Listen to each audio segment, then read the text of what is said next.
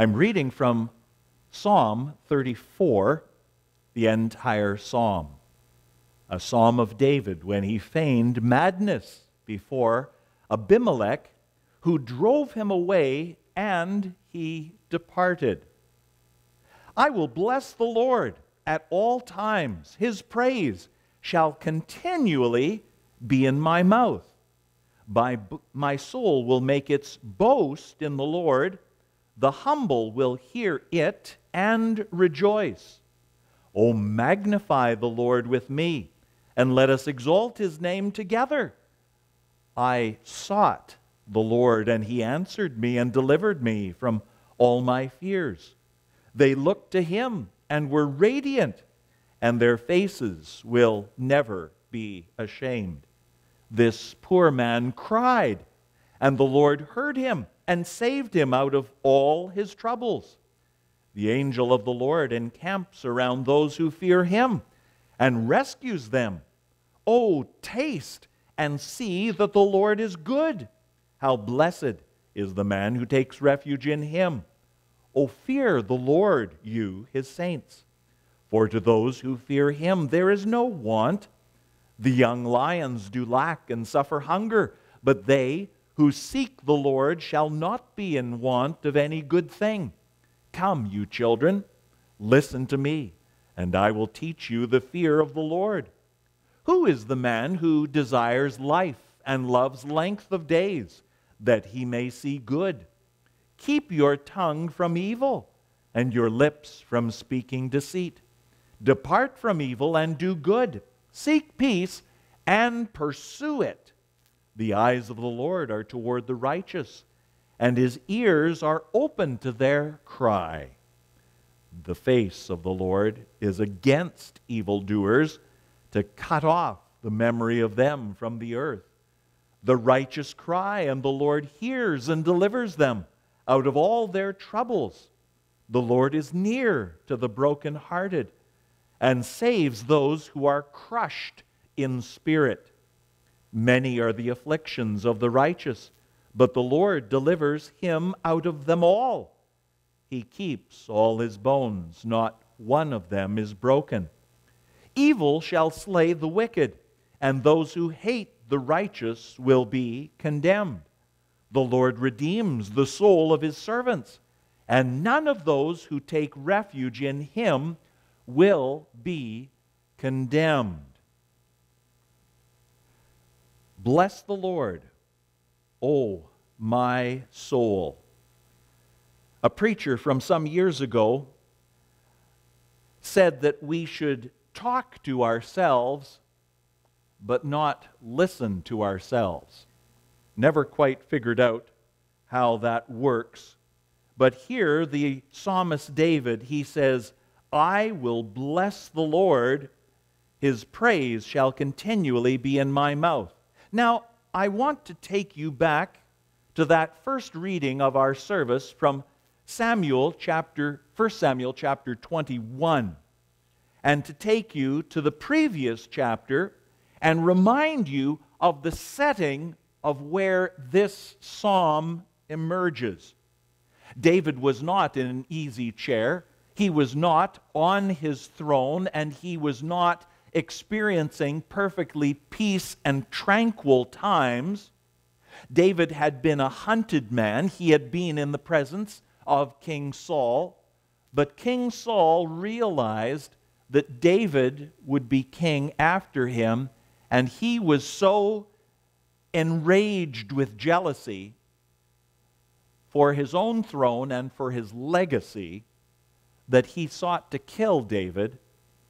Jonathan, Saul's son, who would have been king, was so devoted and so loved David that Jonathan was perfectly content to hand the kingdom over to David, who he realized was God's anointed. And Jonathan said, David, I will strengthen your hands. I will help you in any way that I possibly could.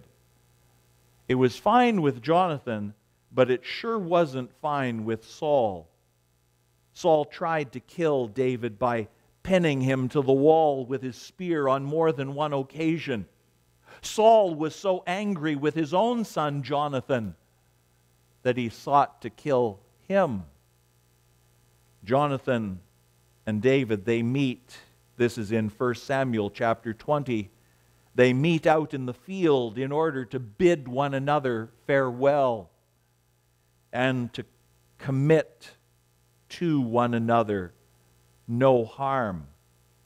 So David, in that first reading we had, he's on the run. And he flees, first of all, into Philistine territory, to Gath, and to the king. And he realizes that was a horrible mistake. He realizes that just as he has been a hunted man, so this man is not about to extend kindness to him. And so he leaves from there after feigning madness, that he has lost his marbles. At the beginning of chapter 22, the first two verses which was also read, David departed from there and escaped to the cave of Adullam. He's in the wilderness, not a great place to be if you're looking for supply. His kin, his brothers, come to him. But verse 2, everyone who was distressed, in debt, and everyone who was discontented gathered to him, and he became captain over them. Now there were about 400 men with him. Not exactly an ideal situation. He's a hunted man, he's on the run himself, and he has tagging along with him all those who were distressed, indebted, and discontent. It's been my experience that many times when people are distressed and discontented, that those who were previously the target of their discontent or their distress, that sometimes the new leader becomes the target of their sentiments. So David, these were not easy times, and the future was by no means certain. But David, what's in his heart? What is beating with every heartbeat? And this is what he says: I will bless the Lord at all times. When things are going wonderfully well as when things are going horribly bad. And David had been hunted, he was being hunted, and he was to be hunted in the days ahead. He had troubled times to look back upon. He was in the midst of troubled times, and there would yet be ample experience of trouble in the days ahead. How that speaks to where we find ourselves today. But David, he first of all makes a declaration. First of all, there is a declaration: I will bless the Lord. And he says, I will bless, I will praise, I will boast, and as a result of all of this, there will be rejoicing. I will bless the Lord.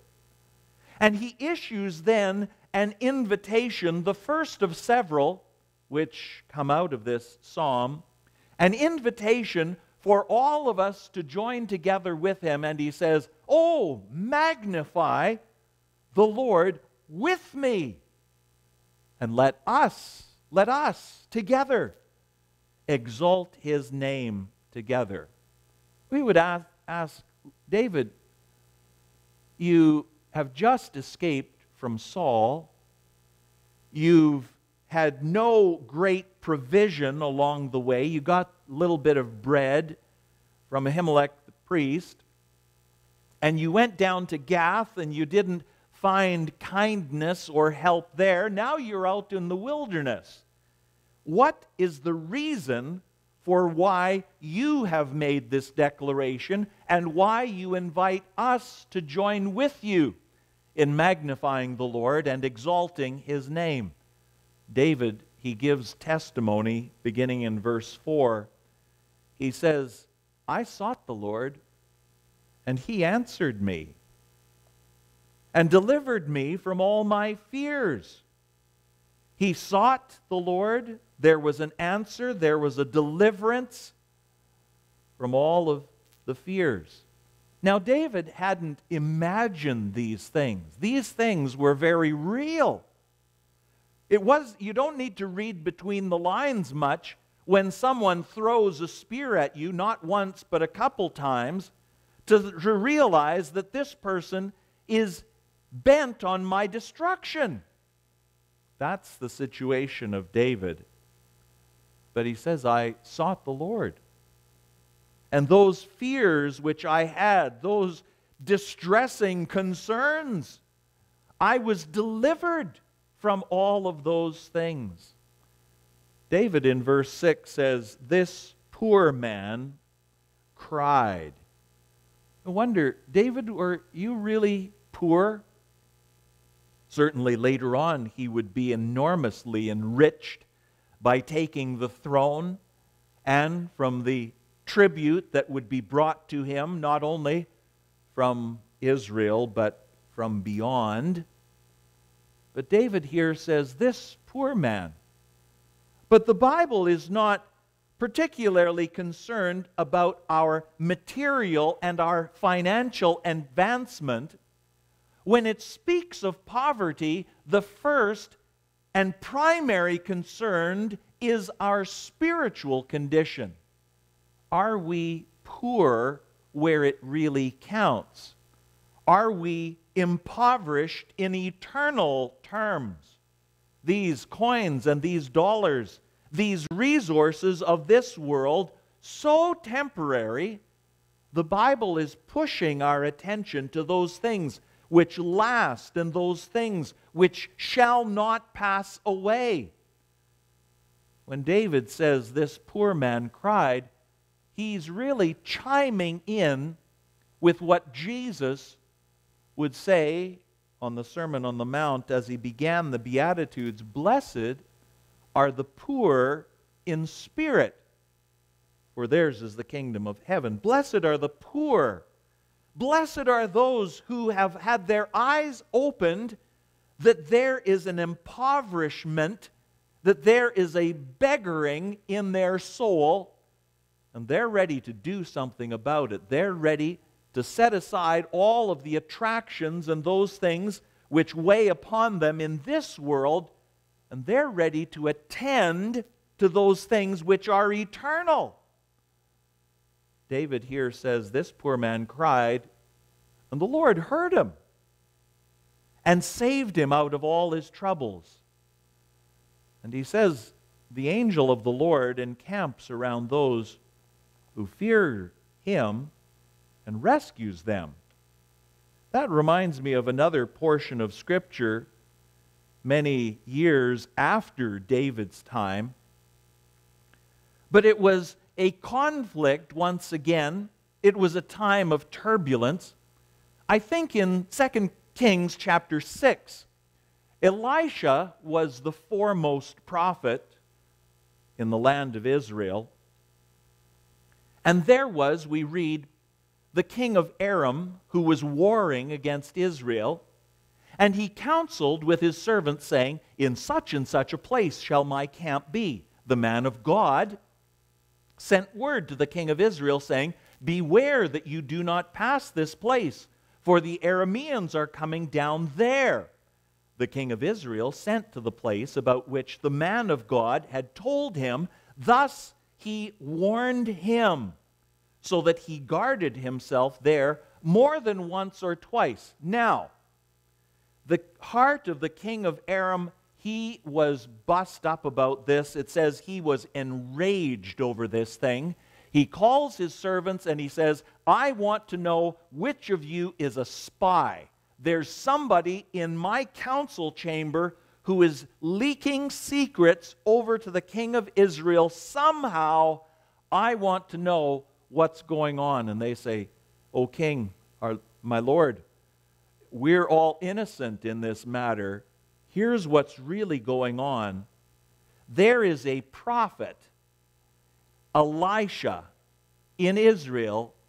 He tells the king of Israel what words you speak in your bedroom. And the king says, I want his head. I want to wring his neck. Go and see where he is. And they say, well, he's in Dothan. We know where he is. And he sends horses and chariots and a great army there, and they came by night, and the city is surrounded. Now, I love this. The attendant of Elisha gets up in the morning, and he goes outside, and he looks. He was not blind. He could see, and he looks all around him, and behold, an army with horses and chariots was circling the city, and Elisha's servant says to him, Alas, my master, what shall we do? And he says, the prophet says, do not fear, for those who are with us are more than those who are with them. More. Then Elisha prayed and said, O Lord, I pray, open his eyes that he may see. I think that there was a wondering in the servant's in his mind. He said, I can see perfectly well. I see that we're in trouble here. I see that this is a desperate situation, and I am far from certain that this story is going to end well. But Elisha simply prayed, O Lord, open his eyes that he may see. He had been looking with the eyes of physical sight. He had been looking with the eyes of this world, but he needed to see better. He needed to see what God was really up to.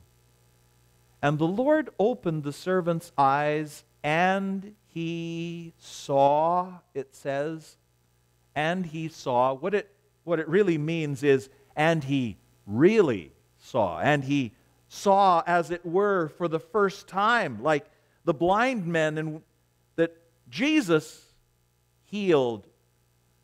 And they saw for the first time here, this servant, his eyes were opened, and he really saw. And behold, the mountain was full of horses and chariots of fire all around Elisha. God encamps around those who fear him. You remember that as the children of Israel were making their way out of Egypt and they were going along, that the tabernacle was established in the middle of the encampment with 3 tribes on each side. 3 on the north and on the south, and 3 on the west, and 3 on the east. And the focal point of the encampment was the tabernacle of God. God was in the midst of the people, and there is rich symbolism and rich meaning to God being right there in the midst of the people. But we also know that God was all about that encampment. When they would break camp, and when they would make their way forward to another place in which to pitch, we read that the fear of the Lord was upon the nations round about, that God was watching over his people and protecting and keeping them in what could have been easy pickings for a foreign army. But those were restrained because the angel of the Lord was right there taking care of his people. Now, we have again an invitation, as in verse 3. Verse 8 is another invitation. Oh, taste and see that the Lord is good. How blessed! How blessed! The world might not think so, but who cares about the world? It's passing away, it's fading away, and all of its glory. The Word of God says, how blessed, how rich is the man who takes refuge in this God. Oh, fear the Lord, you His saints. It just makes sense that we should do so. For those who fear Him, there is no want. Young lions do lack and suffer hunger, but they who seek the Lord shall not be in want of any good thing. Invitation again. Come, you children, listen to me, and I will teach you the fear of the Lord, who is the man who desires life and loves length of days, that he may see good. Here's what you do. Keep your tongue from evil and your lips from speaking deceit, from speaking lies. Depart from evil and do good. Seek peace and pursue it. The next section, beginning with verse 15, talks about the Lord's eyes, ears, and face, and declares the position of the Lord, that the Lord is near to the brokenhearted and saves those who are crushed in spirit. Think of the earthly ministry of Jesus. Yes, there were some times when Jesus went into the house of a rich man and he enjoyed the hospitality that was offered him and his disciples. But more often than not, he was not in some great amphitheater of this world's making, but it was simply a hillside where he spoke to the people. His pulpit was the end of a fisherman's boat, and he was among the lame, the leprous, the blind, the deaf, those who were in desperate need of one kind or another, and he welcomed them. We think of the band of disciples. Perhaps Matthew was the most distinguished, but distinguished in all the wrong ways according to the customs and the bias and the prejudice of his day and ours. But David, he says, the eyes of the Lord, he's zeroing in on the righteous, and his ears are open to their cry. His face is smack against evildoers to cut them off. But the brokenhearted, there's an old adage among preachers that preachers should preach to the brokenhearted because there is one in every pew, in every church pew. It's a common experience that hearts are broken, and not just broken as it were in two pieces and you say, oh well, a little bit of glue and that'll fix together, but rather what it says here, crushed in spirit, so broken that Humpty can't be put back together, it seems. Crushed where there is not just 2 or 3 or 4 pieces, but the pieces are like dust. And how can it ever be put back together again? David then says, many are the afflictions of the righteous. David speaks like our Lord when Jesus said, in this world you will have trouble. But Jesus said, be of good cheer, I have overcome the world.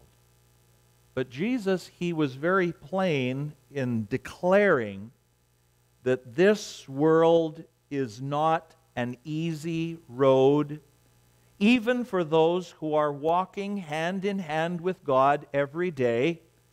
David says, many are the afflictions of the righteous. He doesn't say, many are the afflictions of those who are unrighteous, but if you come to trust in God, all will be well. You'll never have any more problems. It'll all be just a distant memory. and you'll walk, he says, the righteous, those who are walking in the right path, those who are trusting in God, they have trial as well. When we tell people, come to Jesus and everything will be just fine, we find ourselves in deep trouble because there are afflictions. There are afflictions for the righteous. But David's experience, David's testimony, is that the Lord is there to deliver the righteous. And there is a messianic prophecy which comes through here that points to Jesus in verse 20, how that Jesus, all of his bones, though he was pinned with nails to the cross, none of his bones were broken. And David concludes by saying, evil shall slay the wicked, and those who hate the righteous will be condemned. But the Lord, he redeems the soul of his servants, and none, here is confidence. David, though troubled in the past, though trouble faced him constantly, moment by moment and day by day, and the future was far from certain, his confidence was that none of those who take refuge in him will be condemned. So we come back full circle to verse 1, and when David opens up and he says, I will bless the Lord at all times, his praise shall continually be in my mouth, we understand what he is talking about. And we understand that the way he sets for us is the way that is right and proper and true. Lord, we give you thanks and praise for your keeping power. We give you thanks that you speak very plainly and honestly about the struggles of this world, but we rejoice in how that you are able to supersede, you are able to take us beyond those hardships and those difficulties, that your love is poured out upon us. We would want to respond to David's invitation to magnify and to exalt the name of our God. We would want to taste and see and to know the goodness of our God. So, Lord, continue to lead us forward and ever on in praise of your great and holy name, we pray. In Jesus' name, amen.